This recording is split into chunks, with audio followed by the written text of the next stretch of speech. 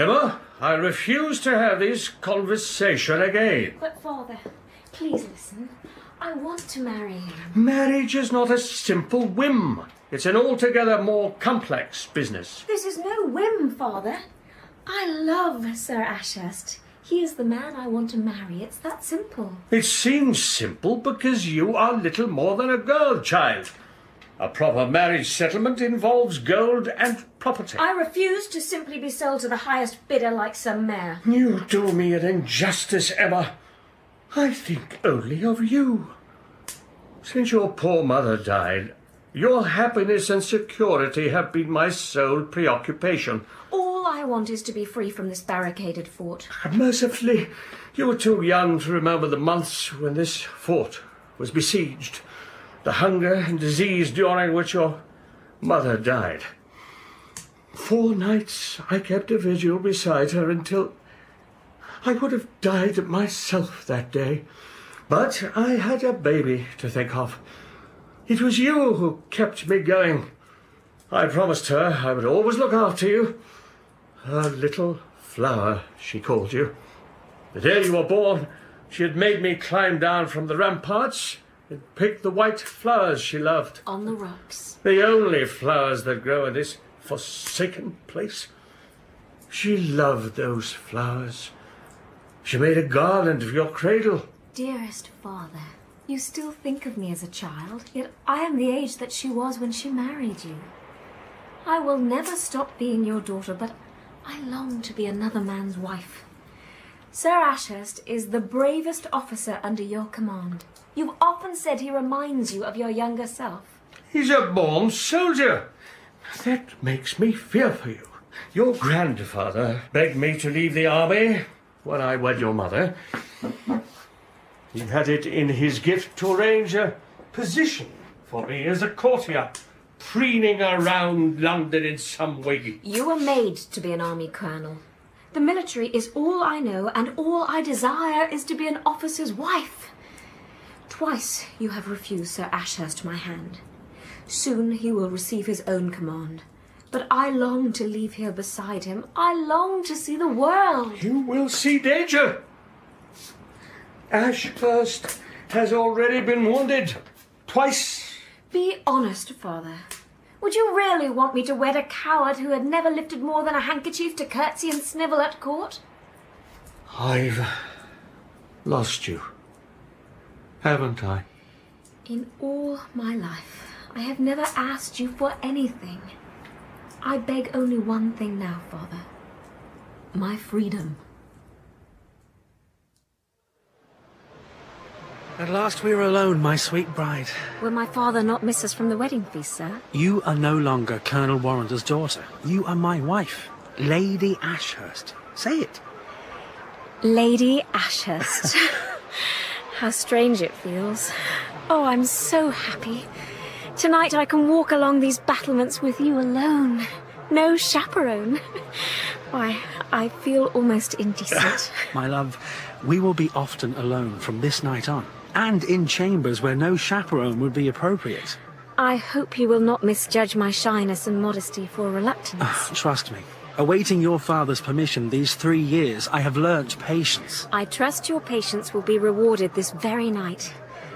I love my father dearly, yet I confess that I will never feel free while we remain on this fort that he commands with such severity. These are dangerous times. The colonel may seem a hard taskmaster, but no soldier doubts that he is a fair one. They fear him, though. No man who follows orders need feel fear. Oh, my dearest Emma, from the first day I was stationed here, I knew you would one day be my bride. Tonight your fellow officers are celebrating what you have acquired. Don't make yourself sound like a possession. How can I not feel like one, after watching you and my father barter over every last gold piece? A good dowry is merely a means of showing that you are a lady of worth and standing. I asked for no more than your father felt it proper to give. Can I ask for nothing in return? It's your wedding night, Lady Ashurst. Ask for anything your heart desires. Anything? Anything in my power. You see those rocks below this parapet, sir? What need have you for a slab of rock? Hopefully not for me to sleep on. Your bed will be soft this night, and it will not be solitary. Look, Beyond the rocks, at that small patch of clay. You see? Uh-huh. The white flowers growing there. I see them. Well, strange they grow there. They possess a secret that makes them so precious to me. Then I shall not rest until I lay them on the pillow of your bridal chamber. Oh, Ashurst, wait until daybreak. The moonlight is weak. It was just a whim. It's too steep. Please, Ashurst, you may fall. I've crossed steeper terrain in skirmishes with the native Irish. The wound in your leg is still not healed. The wound to my pride will be greater if you do not have them. Be careful.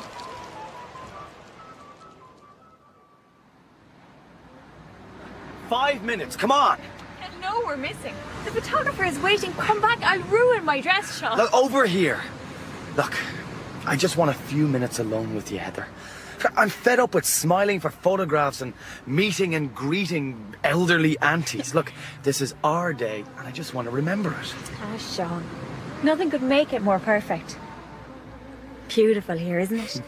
We were right to choose this place. Hang on. Who was that? Where?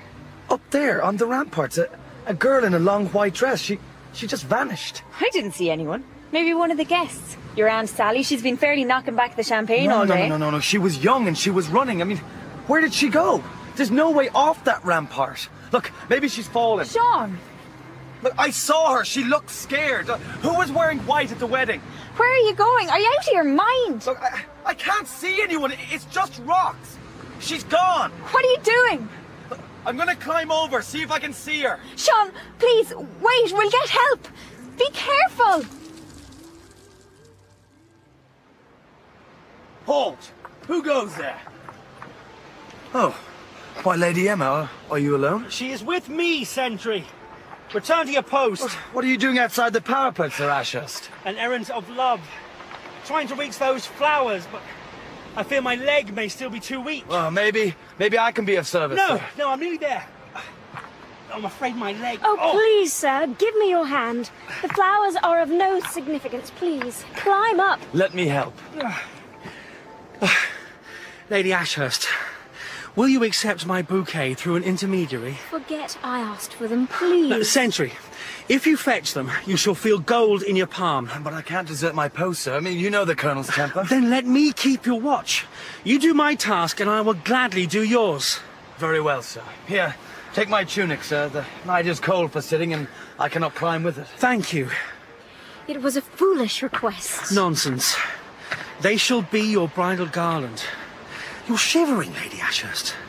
Retire to our new chamber, and I will keep the sentry's watch, and shortly come to you bearing your secret flowers. Thank you, my dearest Ashurst. Put on the tunic in case you catch a chill, and please make sure the sentry comes to no harm. Sean, there's no one there. Please come back up here. It's dangerous there.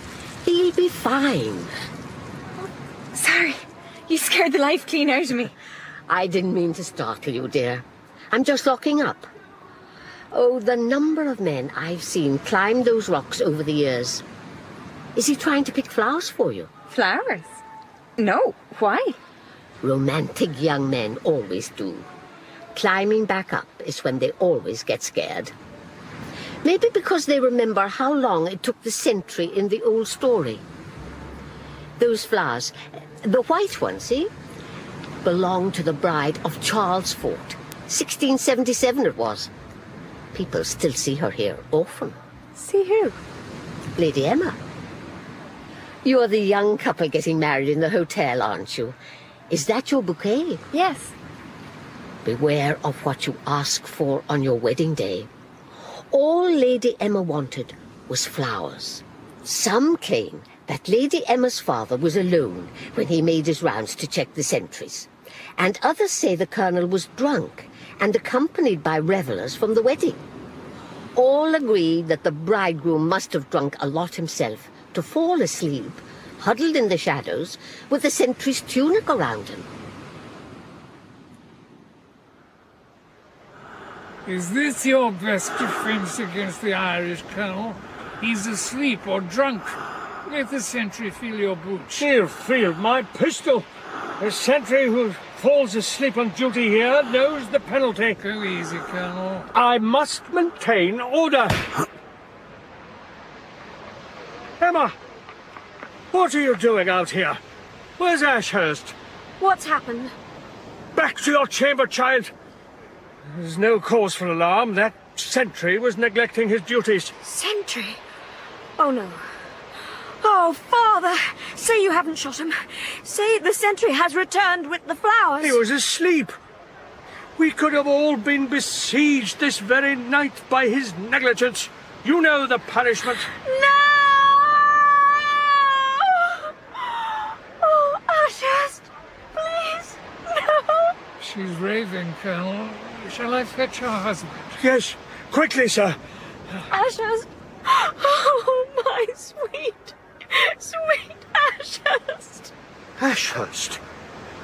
That can't be Ashurst. You've killed the man I loved!